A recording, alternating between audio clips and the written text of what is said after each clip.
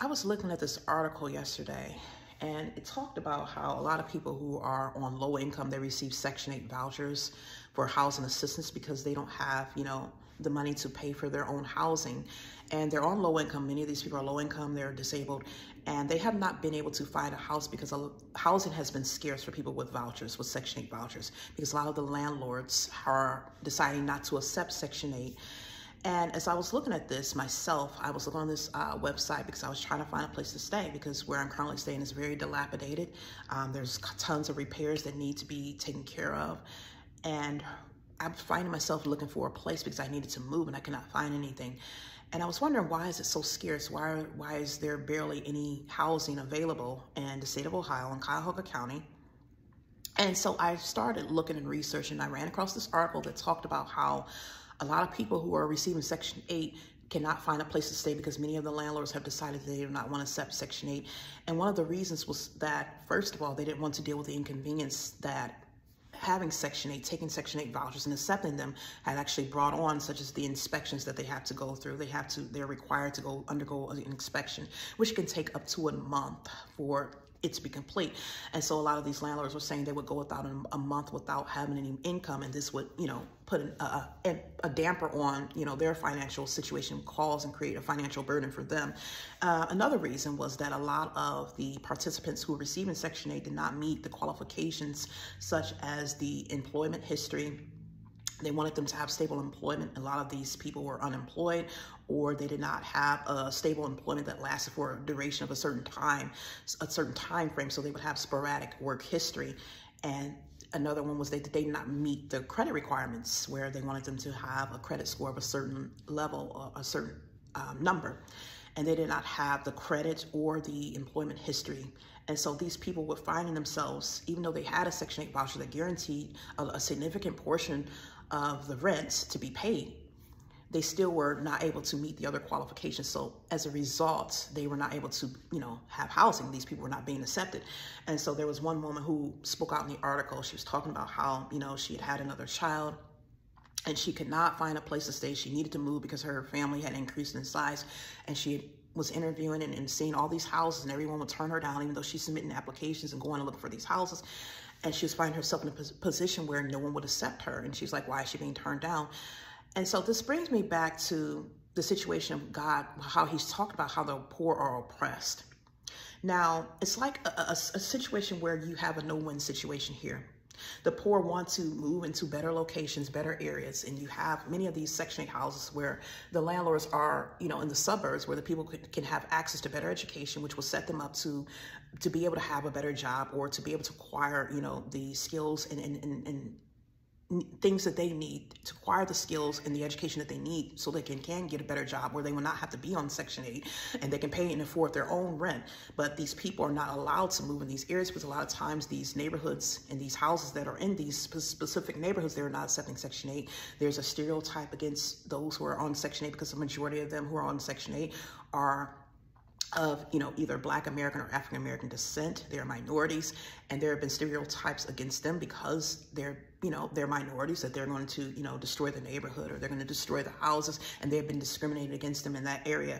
And so the thing is here, like the Lord showed me, because I got really, when I read this, it's like, wow, I was like kind of upset, because it's like, these people are really trying, but here's another way to block them and keep them from thriving, keep them from succeeding, keep them oppressed, keep them in a certain bondage, where now these people cannot get access to houses in any surrounding suburb. They can only get houses in very poor, dilapidated, impoverished areas where there's an increase of, crime. There's an increase of gang activity. They don't have access to a lot of the stores and grocery stores to get fresh food, and libraries and things for entertainment for their children, and recreational activities, because a lot of times this stuff is not offered in those areas. And even in the area where there's no access to grocery stores unless you have a vehicle, and the nearest grocery store could be like at least 2 miles away. And so when these people are in this situation, it's like they cannot afford to thrive. And most people say, oh, we'll just get a job, get this or get that. But you don't understand. See, these people, they wouldn't need Section 8 in the first place if they had access to the things that they were supposed to have, if they had access to a better education, if they had access to better jobs, if they had access to money to their own businesses. And that's what brings me back to when the poor were first oppressed in the days of slavery. And even though, you know, this has been centuries ago that this has happened, this has affected the generations all the way down the line. Because as you think about it, when Black people came over here, when they were first brought over here, they were not allowed to really work. They were not allowed to have anything. So they could not build up the wealth that they needed, the generational wealth that they needed that could pass down to, you know, their descendants. And so they were actually at a disadvantage. And so instead of giving them the loans that they need, instead of giving them the money that they needed so they could have their own businesses, so they could have their own homes, so they can have, you know, their own land, they were not given that. They were issued, you know, increments, little small amounts that was just barely enough for them to survive. They would have money for, you know, to live into a low-income house. But again, these areas were dilapidated. They were infiltrated with all types of poverty, infiltrated with all types of gang activities and violence. They would not give them what they need. So it's like the country did not have enough money to give these people their own loans or their own money, basically grants to have their own businesses. Because a lot of times it's very difficult for certain people to obtain, you know, money to build their own business or have their own homes. But we have money to give to countries for war, such as Ukraine. We have money to spend, you know, millions of dollars given to another country to fund their war and help them train and get whatever it is that they need to get the weapons and stuff that they need. But we don't have the money to give to these Black Americans here that are already in the country who need their own money. They need their own houses where they won't have to live off of Section 8. They need money to buy their own homes. They need money to build up their own businesses so they can have money that they can keep within their families and help within their communities. They need money to buy land where they can build up properties, where they can have things.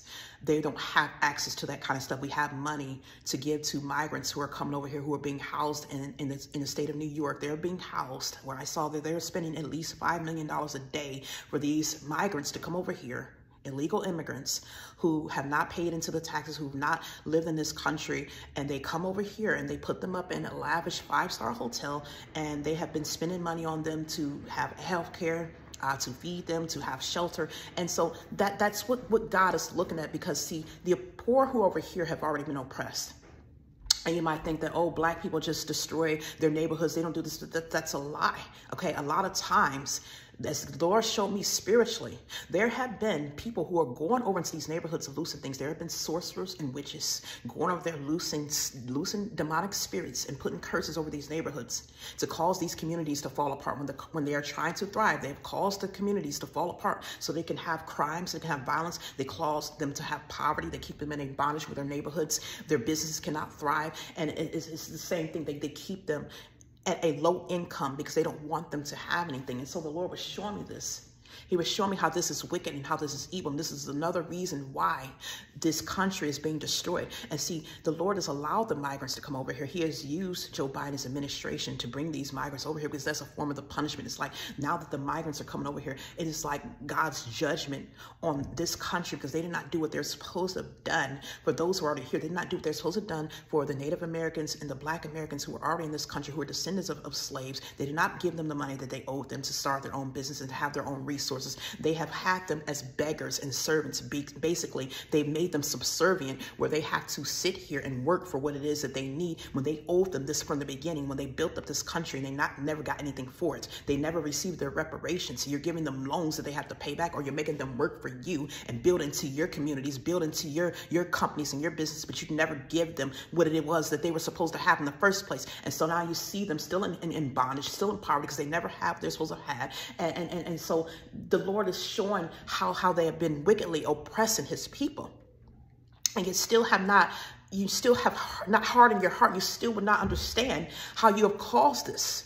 It's like this generational destruction, this disintegration. It took many years to destroy an entire community, an entire culture of people. How do you not understand that it's going to take more to build it back up, that this stuff lingers? Like I said before in another video, I talked about how the effects of 9/11 are still affecting the people in the community, the effects of the Great Depression. Look how long it took to rebuild after that. But imagine what this goes into something that has lasted for over 4 centuries. And this stuff has still affected the community, and it's still not completely resolved because they never got what they were supposed to have had. You're just giving them little things to keep them, you know, still in a bondage. They're still in a bondage. They're not free. They don't have what it is. A lot of Black students do not have access to the things they're supposed to have access to. But then the first thing they would say, oh, get a job. I myself have saw how difficult it is for certain people to get a job because I have not had a job. And when you feel someone in the community has done wrong and they're not part of your network, you block them from having a job. A lot of times, those who are running the jobs will not give jobs to these people. They cannot get jobs. It's not their fault. They will not give them a job. It's not that the people don't want to work. They're not being hired. And when they do have jobs, some of them are harassed. Some of them are oppressed to the point where they're cut. They get rid of them. They use them for a period and get rid of them. I talked about this before, how it was happening in Harrisburg, and you thinking that, you know, a lot of people don't understand this is a spiritual thing as well. These things are happening in the spiritual realm where God's people are being oppressed. They're being oppressed. People are using witchcraft. They're using sorcery. They're refusing to hire people. They're discriminating against them. And then you do things like you're taking away all the things, just like you're taking away the affirmative action. You don't want to give them education because you're saying, oh, that's a disadvantage. It's not fair. But if there was a fairness, if you didn't discriminate against these Black people in the first place, and you hired them just as much as you hired a white person or someone else who would come over here, an Asian, we wouldn't need this affirmative action, would we? Something that's always put in place to correct a wrong that was going on. But you want to take everything away and get mad because now that these people are getting things, you feel like they have an advantage over you. How can we ever have an advantage where we're not even on the same level? No matter what we're doing, we can never even reach to your level because you have already kept us down here in the first place. And God has saw all the things you put in place to keep his people in their bondage and to keep them oppressed, that no matter where they get, they're still playing catch up because they still can't get to where you are. You had a whole advantage for centuries. You had built up all this stuff for centuries, but you get mad because of a little bit of affirmative action because now these people are trying to be put on the same level and the same ground with you. They're just trying to make it fair, but they're still playing catch up. It's like somebody getting a whole head start in a race. You're trying to run a 100-meter dash, but this person gets to run before you. They're already almost at the finish line, and so you just not starting when they're already at the finish line. How is that fair? But then you get mad when they get an advantage that will help them at least try to get on your same level, but they're still going to be behind you. It's wicked. It's evil.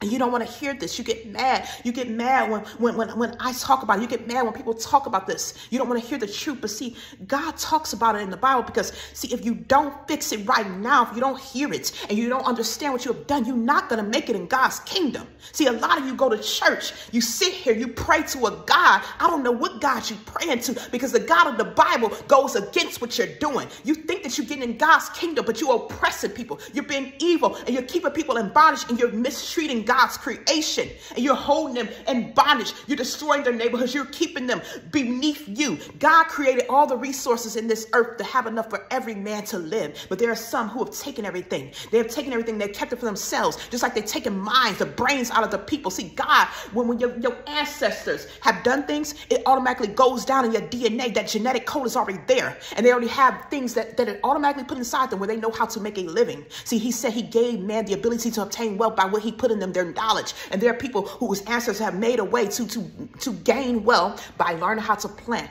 by learning how to garden, by learning how to build, having adventures, doing things that came automatically. They didn't need to go to school for that. It came automatically because God put it within them. But you take everything out their brain, but then you want to charge them to go to your school so they can get education and relearn what was already in them, but you took it out of them. But see, you don't want to talk about that though, do you? You don't want nobody to know that you. But see, God already know it. But see, you want to cover up your sins. But if you keep on covering up your sins, you're not going to make it. Your soul is not going to be saved. You are doing all kinds of manipulating things so that the people won't gain money, but you sitting here holding them in a bondage. You making money off of them. Just like I said on this YouTube channel, I got angry on the YouTube channel because I saw one of my videos. They had over 3,000 views on it, but I saw them, they were running ads on this. They were running ads on my videos, making money off of my videos, but I can't even make money off of it. Because they keep it to the point where I don't even have enough subscribers to even qualify to be able to gain money off of my own videos, but they can gain money off of it. See, you making money off of his people. You're using their gifts and their talents. You making money off of it, but you make it so the people can't even make money off their own stuff.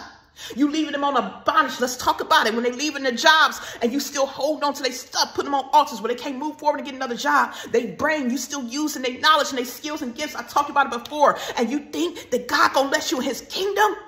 When you are cheating the hirelings out of their wages, it says in the Bible that he will put you on trial and testify against you. He has seen everything, but a lot of you want to hide your wicked ways and keep blaming the poor. You want to keep oppressing the poor, keep saying, oh, they're not trying to work, but they want to work. You just won't hire them. And they're supposed to have their own business. You really want to be technical. God made it where every man's supposed to have their own business, where it's supposed to be passed down through the family, so the family will have money, and then you all buy from each other. But no, dear people out here want to be greedy. You want to take up all the resources that he's put into his earth, that he's put into his heavens. You want to break all the resources and make it for yourself. You want to hoard up everything so that only you have, and that you can keep these people living in their bondage and be a servant in submission to you, to keep bringing wealth and pouring wealth into your jobs and your communities, so your people and your children can have this generational wealth while they sit here being beggars asking for a low-income housing application. And that's what he has a problem with.